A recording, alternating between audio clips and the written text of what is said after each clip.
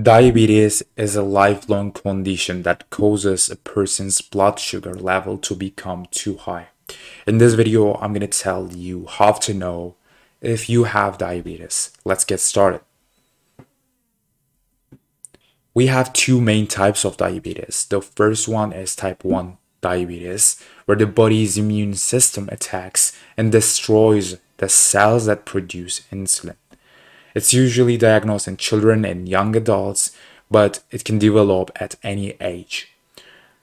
Type 2 diabetes, where the body does not produce enough insulin or the body's cells do not react to insulin. It's commonly seen with obesity and immobility.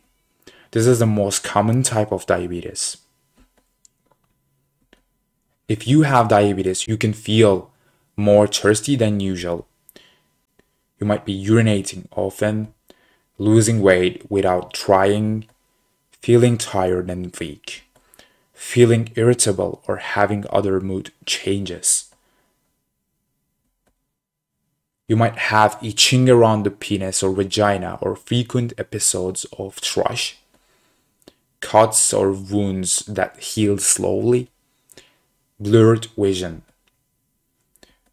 So the American Diabetes Association's criteria for the diagnosis of diabetes are as follows. First of all, hemoglobin A1C levels equal or higher than 6.5%. This is a test tells you your average level of blood sugar over the past 2 to 3 months. Then we have fasting plasma glucose equal or higher than 126 milligram per deciliter. We have classic symptoms of hyperglycemia and random plasma glucose equal or higher than 200 milligram per deciliter. And the classic symptoms are polydipsia, which is an increase in thirst, and polyuria, which is frequent urination.